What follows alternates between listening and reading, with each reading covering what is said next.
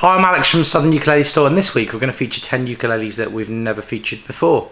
Or at least I don't think we have. I have done so many of these videos, I actually went back through for all of these and tried to figure out why there wasn't a listing kind of video and all of that stuff. You know, the technical stuff, the actual meat and potatoes of my job.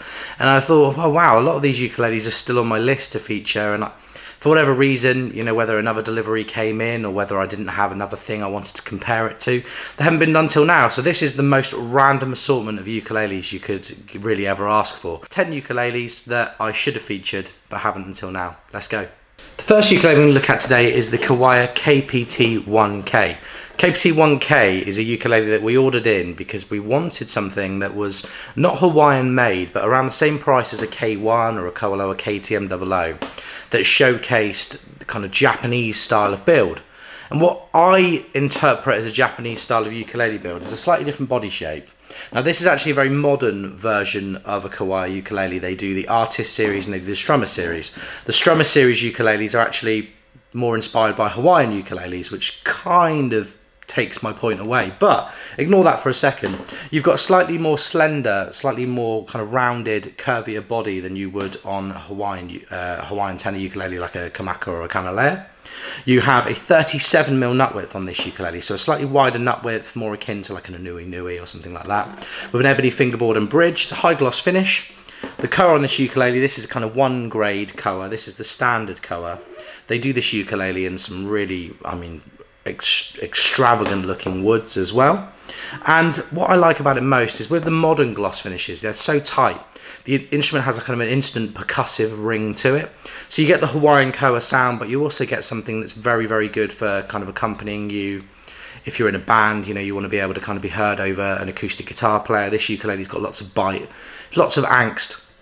The shape of the Kiwaya Strummer series headstocks is really cool and quirky as well. It reminds me of a seagull guitar with these Goto open gear tuners. And another feature which we've seen on many ukuleles in modern times is offset side markers. So you have a fret dot on the side of the neck, but you also have the side dot going towards you when you're playing. So I personally really like this because I tend to turn the ukulele towards me ever so slightly when I'm looking. So on my left-handed ukuleles with them on the other side, I really benefit from that. Anyway, the KPT-1K is a ukulele that I should have featured a really long time ago. I feel really quite bad for the customer that asked me to order this in to feature it that I haven't. So let's give the KPT-1K a play and see what you think.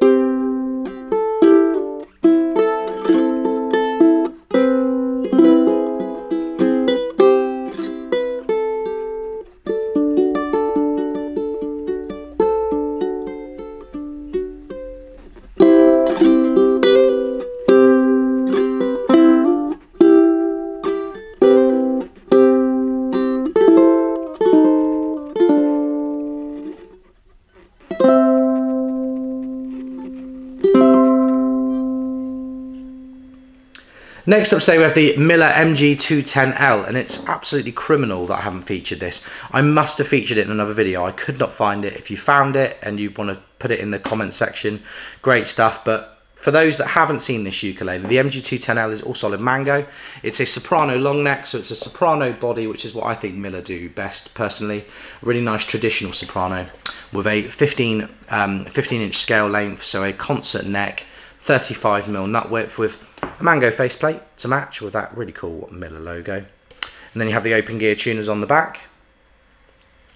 It's a traditional style ukulele with a twist. It kind of has, to me, the evil Hawaiian koa vibes about it. You know, it's got the chiminess, but it's darker. That's what I like about mango best. You even have the little abalone sound hole rosette as well, so it's a little bit of sound hole decoration if you want a little bit of bling. I personally really like the bling because the abalone blue really goes well against the darkness of the mango. It's just a lovely ukulele. I should have featured it before now, and now I have. So if you really want to know what it sounds like, stick around. I'm going to play it now.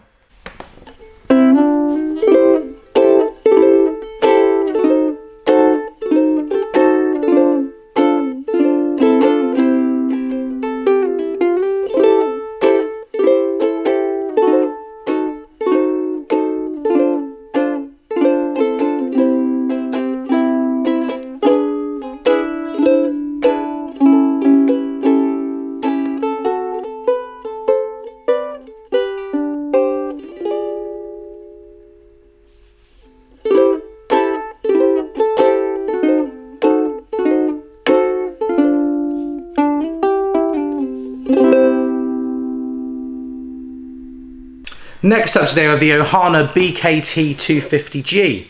This is a baritone, which I believe is a trademark term that Ohana have come up with. It has a traditional baritone body with a 17-inch scale length and basically a tenor neck glued to a baritone body.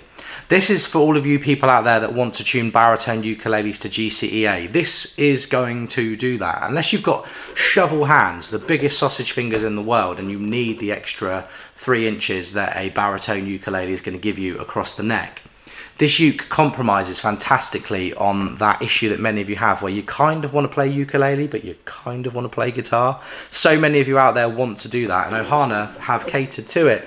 You have a solid spruce top on this model with solid acacia back and sides, which means you have the softwood top of the spruce, so lots of projection, loudness, but the acacia gives it a more kind of conventional ukulele sound. They also make a fantastic solid top model with laminate mahogany back and sides, the BKT-70, which is the one that I featured many times in the past, but this one had just slipped the net. The high gloss finish helps as well because it tightens everything up. It's crisp, it's bright, but it doesn't really sound anything like a guitar. It sounds like a giant ukulele. You have a slotted headstock, an oven coal fingerboard and bridge with a really nice flower inlay on the 12. Hope that is focusing for you. It's a 36mm nut width, so it's not even a narrow nut. It's actually quite a nice chunky neck with a slightly wider neck profile. So let's give the BKT-250G a play and see what you think.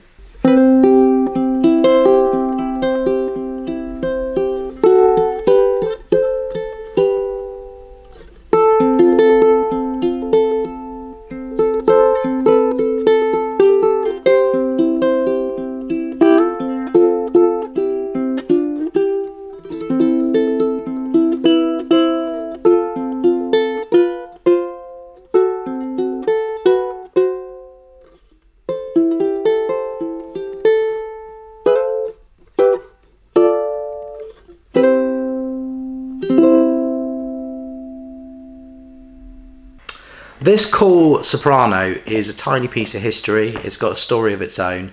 The reason we haven't featured it is because it arrived a day after I made a video on the rest of the range it's part of. And I just assumed that it was here when I made the video, but actually it filtered through after. This is the KA-TRBG-S soprano, the code being a KA-TRBG-S. Carla really know how to give those things those catchy Mustang-like names. And it's part of Carla's Metropolitan series, which is a series that's kind of launched, but not launched. It's in a state of limbo, I think, because you can see that it's there on the Carla website, but you don't really see any dealers have them at this point. I think we probably took the prototypes slash kind of first production run of these ukuleles, and because nobody knows they exist, it's kind of got lost in the shuffle, which is something that I'm guilty of too, because until yesterday I didn't realise I'd not made a video on it. This ukulele actually has a double pickup fitted to it by us. We had a customer order the ukulele, we fitted the pickup, and then they changed their mind before we sent it out. Not a big deal in this instance. It's solid trembesi, which is a wood very similar, if not the same as Monkey Puzzle. It's got acacia-like qualities to it when you play it. It's not quite like acacia, it's slightly more kind of flat response in my opinion, which is great if you're a player that likes really percussive sounding ukuleles. Ebony fingerboard and bridge, 35mm nut width, and actually my favourite thing about it is the Carla headstock, which I think makes it look extremely classy. These do look to me like they're probably made in the same facility, or certainly in the same area as the Pono standard ukuleles, but there are some differences. The body shape on this is vastly different to a Pono soprano, which is really slender and kind of squashed in. The headstock is different. It does feel very similar to a Pono though, which is not a bad thing. High gloss finish on the body with a satin finish on the neck, and front and back hardwood binding, probably ebony. Great ukulele, a great soprano. Someone out there is going to fall in love with this and give it a forever home. And who knows if there'll ever be another one. That's kind of part of the fun. Let's give the KA-TRBG-S play and see what you think.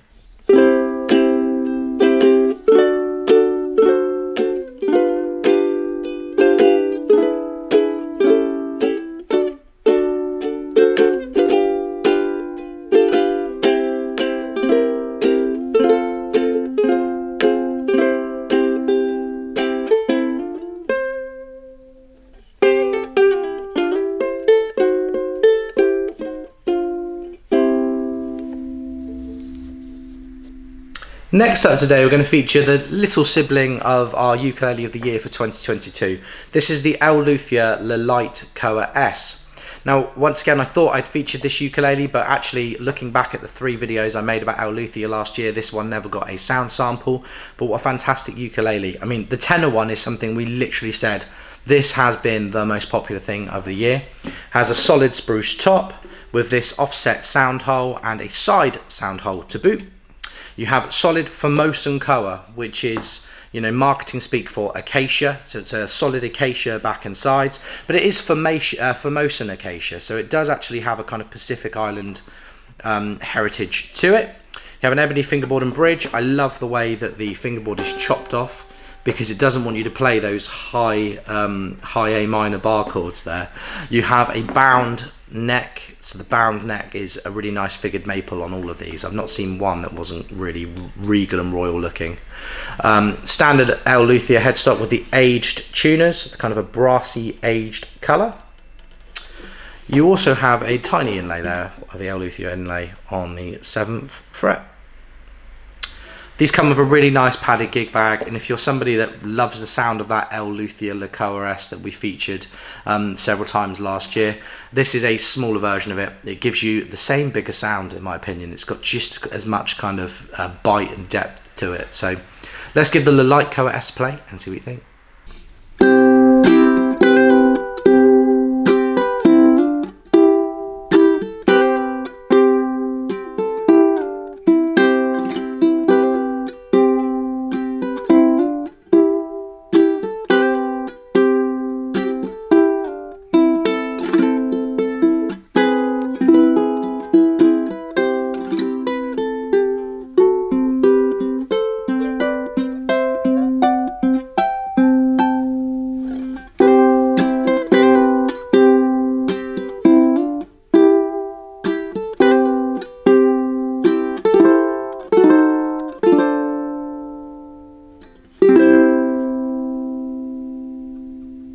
Okay, next up today we have another hidden gem from Enya. This ukulele is the EUC-25D. Now, sometimes when you work around musical instruments all the time, you can just completely miss something that's excellent because you're blinded by the lights, and that's actually what happened with Enya's UK distributor. He had these in the stock room, but it was only when I found a video on Instagram of someone playing one, I thought, oh, that sounds really nice. I bet that's kind of an affordable starter ukulele. I asked him and he said, oh, I got 3 of them. It's that kind of instrument. The EUC-25D is just another really good affordable uke from Enya. Solid top, so it's a solid mahogany top, laminate back and sides, satin finish, with a rich light fingerboard and bridge, with a 35mm nut width. Enya's headstock there with closed gear Enya tuners. As with pretty much all Enyas, it comes with a padded gig bag. This one also has 2 strap buttons fitted, so you can get straight on with playing stood up if you want to. Yeah, one of the most affordable ukuleles in the entire shop, but that does not mean it doesn't pack a punch. The value for money here is fantastic. So let's give the EUC-25D a play and see what you think.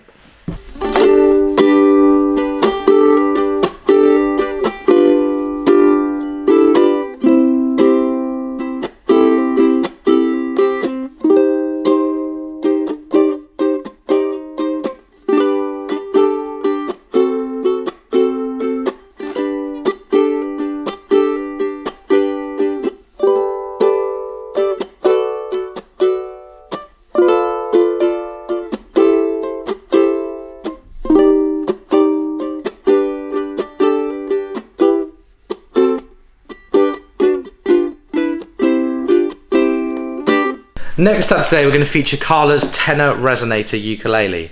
If you're wondering why we haven't featured this ukulele when it's been out for years and years and years, it's because we actually featured this ukulele in videos before I started doing the Southern Ukulele Store YouTube channel. I used to make kind of 30-second sound clips with the boys and put them up. And for 6 years, that little sound clip done on a phone in days before we used nice microphones and all the like, that sufficed, and it sufficed and sufficed, and we didn't actually stock this ukulele for several years because they just weren't available, and now here it is again. I feel like it's time that we give it a good quality sound sample.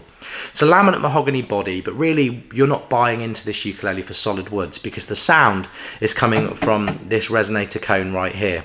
The metal resonator cone with the wooden biscuit bridge gives you a kind of early radio sound, you know, a kind of radiophonic sound, something that's filtered and bright and nasally and unapologetic.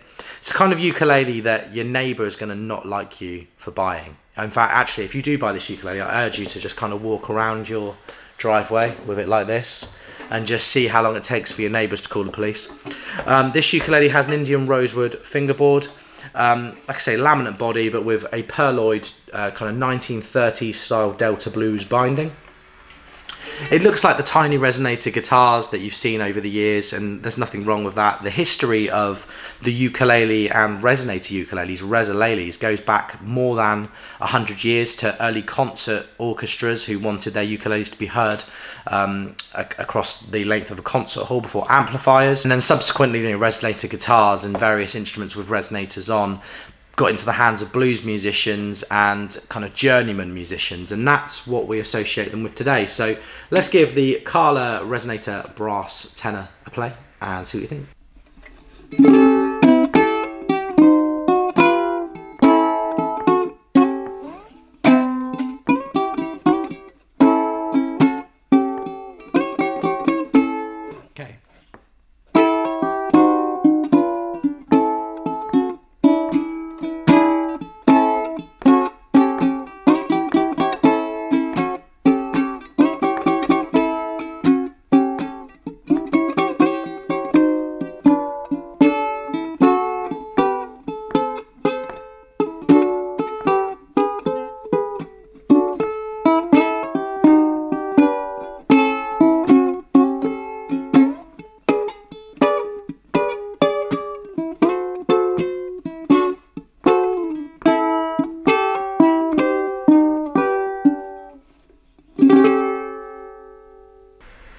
Next up today, we're going to take our very first look at Lanikai's Quilted Maple series. These ukuleles have been doing the rounds for a few years, but it's actually only in recent months we've been able to get hold of them in the quantity that we like. They're available in various colours. They're available in purple and red and natural, with natural being kind of a yellowy colour, and blue and black, and we think they're great. There's a portion of the audience watching this now who might look at this ukulele and go, oh, I like it, but you know, it's a little bit too extrovert for me. There's a portion of the audience that might look at this ukulele and go, oh, it's a laminate. And there's nothing wrong with being a bit of a laminate snob. We're all guilty of it. We're all guilty of it. I've done it in the past, and there's certainly ukuleles in the past that we've not restocked because we felt they didn't match up. The benefit of a laminate ukulele is if it sounds good out the box, it's never going to change. You know, humidity is not going to change it. You know, exposure to the sun or heat isn't necessarily going to change it in the same way it would a solid wood instrument. And although there's something romantic, and definitely there are benefits to solid wood instruments, you know, I have owned plenty of laminate guitars and laminate ukuleles over the years because some of them are just good stage instruments. This ukulele is impactful, particularly if you went for it in a bright colour. It has the Fishman cooler system on, which is a fantastic pickup with a built-in tuner. The pickup as well, you know, I think that there could probably be a kind of idea that there's much and muchness about pickups, but if you look at Fishman's range of ukulele pickups, this is one of the better systems they offer. As a sound engineer, I used to do a folk club doing sound. You know, if someone turned up with this in their guitar or their ukulele, I'd be very happy that I could kind of make it sound good. You do have two strap buttons on this uke. It comes with a pod case. Best of all, it has a wide nut. It measures somewhere between 37 and 38 mil. That's the kind of imperial to metric conversion there, where it's not quite one or the other. It has a wide string spacing too, with a gloss neck, an oven coil fingerboard and bridge with a slotted headstock, and these open gear tuners. And finally, the best recommendation I can give you is my friend Jiggy with Viggy. I was talking to her on my podcast recently, and this was her first ukulele that she had. And she said to me, I've never changed the strings on it. I've had it for years and years and years. It's a tank. It can survive anything. And I love that. It's an almost kind of Boris the Bullet Dodger from Snatch analogy. Heavy is good. Heavy is reliable. If it doesn't work, you can hit him with it. And I think that that is the perfect way to sign off this ukulele. Let's give it a play and see what you think. Heavy is good. Heavy is reliable. If it doesn't work, you can always hit me with it.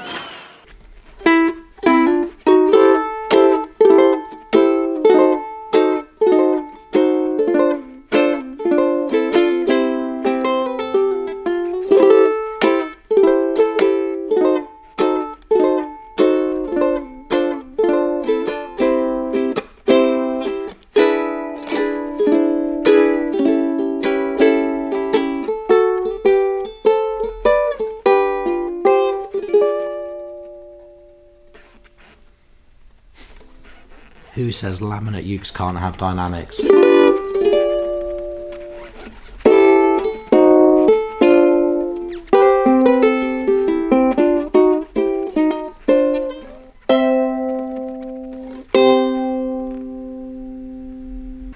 Next up today we have an Uma ukulele. This is the Uma UK15T. Look at this ukulele. Look how cute this ukulele looks. Look how old school it looks. Solid acacia top with laminate acacia back and sides. A satin finish, rope binding. It kind of reminds me of the old Islander solid acacia series, which we've not had for a long time. It has a feel to it where it reminds me of the early days of Kala ukuleles, the early days of Lanikai, where this was the kind of deluxe model you could get if you had a budget of like £500. But it's nowhere near that. This ukulele is kind of £200 and under. Comes with a gig bag, satin finish on the neck with a technical wood fingerboard and bridge. You have open gear tuners with a 35mm nut width. And I don't know why I've not featured it before. I think it's because this ukulele is part of a series of Uma ukuleles that all have very similar codes. You've got like the UK 14, 15, 16, 17, 18, 20, 30. In fact, that is kind of Uma's thing. And I just assumed that I'd done every single one that we had at some point. But this ukulele has been kind of on the wall and out the door, and on the wall and out the door, and on the wall and out the door, and just slipped by completely unnoticed till now. Let's give the very cool Uma UK15ST a play and see what you think.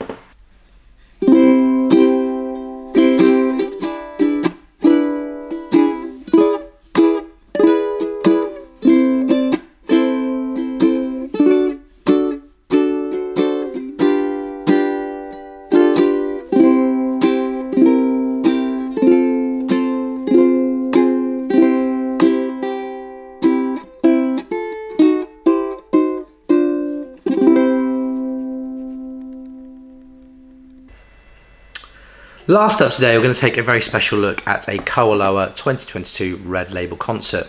KoAloha did 2 runs of Red Labels in 2022, and I'd featured the Cedar one, but had not actually featured this beauty here, which is all solid premium Hawaiian koa, the good stuff. And one thing you can't really be angry at KoAloha about is that they don't often differentiate their woods in the same way that Ukulele do and other premium companies tend to do. KoAloha, they take koa, they put koa in a ukulele, and some of them look quite plain, some of them look striking. They just make a koa uke, a mango uke, etc, etc. But occasionally what they do is a very special run built by the kind of master builders at KoAloha. And what you get is something that is just undeniably heirloom quality. That would only be a handful of these made. It's premium Hawaiian koa, so really lovely figured Hawaiian koa, selected probably by Paul Okami, who is a bit of a wood nerd, it turns out. He loves talking about wood, it's fantastic.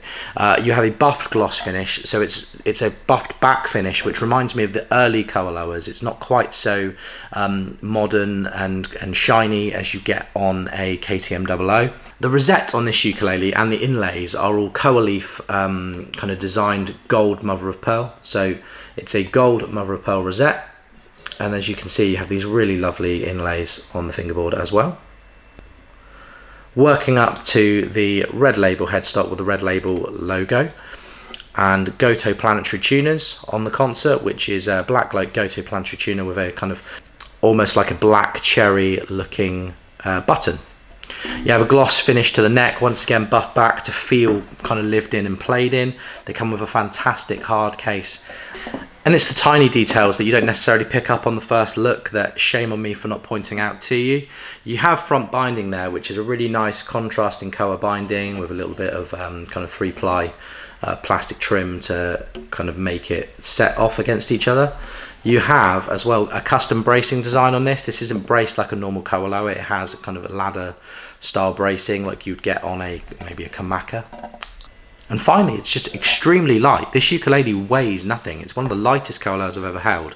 And that seems to be a bit of a trademark of the red labels and black labels in general. Anyway, I couldn't think of a better way to finish off today's video. Let's give the Red Label 2022 concert koa a play and see what you think.